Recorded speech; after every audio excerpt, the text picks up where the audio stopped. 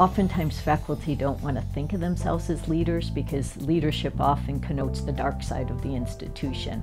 But when they're able to see that their own leadership can improve teaching practices of their colleagues and in their programs, they end up getting really quite excited about it. We are working with faculty from two-year colleges, from community colleges, who teach in the geosciences.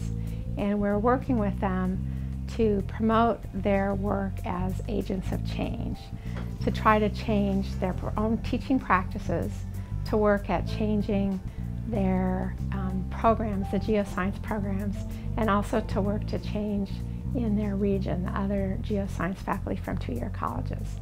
With the research aspect of it, what we're trying to uncover are what is in the secret sauce of organizational change. How do we see these individuals going out, changing not only their own practice, but their institutions? And by studying that, how do we learn a process to be able to share with others? Many community college instructors are lone wolves, or there's a lot of independence that we have. We may be the only full-time faculty member, maybe with a few adjuncts that we interact with as well.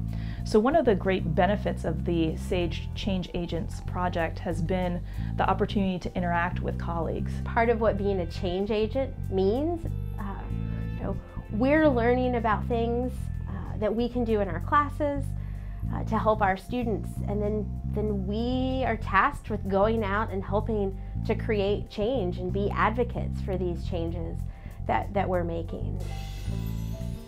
The faculty change agents work in teams. We've got 10 teams across the country, and they each run a workshop in the region. The region could be defined as the people within, within part of a city, Los Angeles, or across the whole state, Virginia, for example. And so what you see happening at these workshops is when you get all of the 23 together, there's this energy in the room that is almost undescribable, in that they're able to share their best practices. And you get to overhear conversations, which is part of my favorite thing, about, oh, I hadn't thought about that. You tried that in your class and it worked? How about if I try that when I go back to my campus? The SAGE project has brought several changes to my classroom specifically. As an instructor, I've been using some new techniques. I've been using something called metacognition in the classroom, which is getting students to think about how they think. Generically, we kind of use the phrase thinking about one's thinking, but really, I think it's thinking about how one learns and processes the information that they intake. And as that little stone put into a pond, it's a ripple effect. And so they start with themselves and they end up having that influence on others beyond themselves.